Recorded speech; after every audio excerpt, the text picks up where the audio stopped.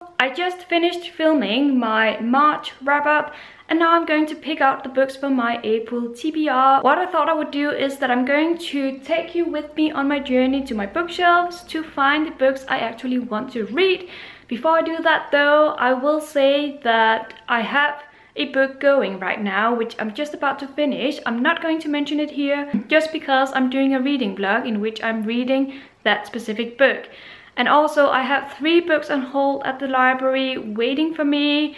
So if the libraries open up during April, which I do hope they will, I will definitely put those books on my April TBR as well. The books are The Starless Sea by Erin Morgenstern, as well as the next 2 books in the Scythe trilogy by Neil Schusterman. I think they're called Thunderhead and the Toll.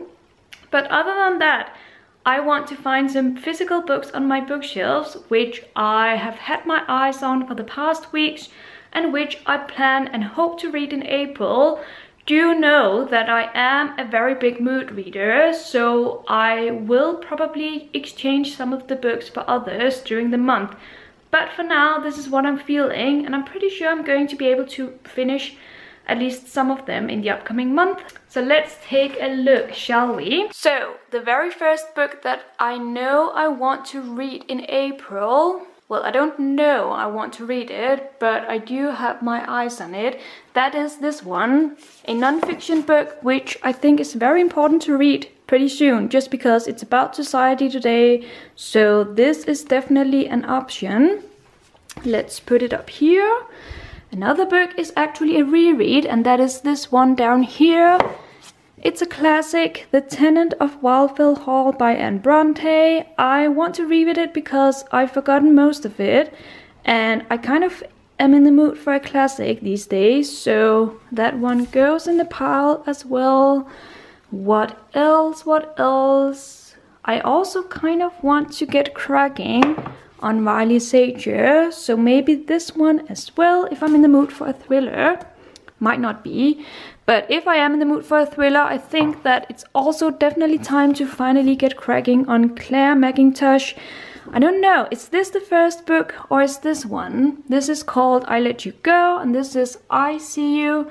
I think I put it on the shelves the way they are supposed to be read, so I think this is the first one. If it is, that's the one that will go on my pile. The 2 books are not related in any way, but I just want to read them in their publication order. What else? Ooh, down here we have some interesting books as well. For instance, this one. This is historical fiction, and I kind of want to dive into a big historical fiction these days. This one doesn't look as big, but it is very big. It's about 500 pages and it's got a lot of writing on it. So it's one of those books that I will love to dive into and read for hours and hours, I think. So up on the pile it goes. And let me see. I have had my eyes on this one for quite some time, so why not put it on the list as well. This is the ballet book. So if I want to read about ballet, there you go. And I think I'm going to, how many was that? 6 books. I think I'm going to pick one more because I did read 8 books in March. So this is not out of my comfort zone.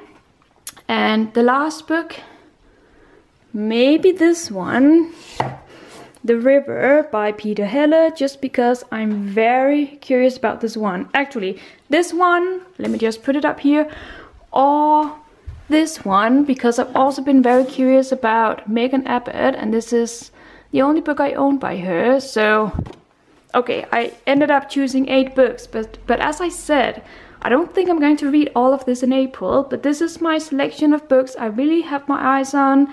So we will have to wait and see what happens. They're looking pretty inspiring, like this. I'm going to put them on my nightstand so that I can look at them every night and be very happy about the books that are coming up and also think about what I want to read next. I think that was it for my April TBR. That's quite a lot of pages.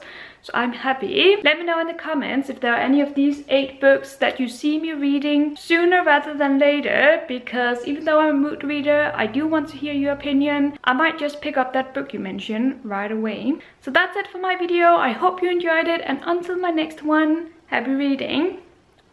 Why was I waving? Just because I miss society, I miss people. Bye bye.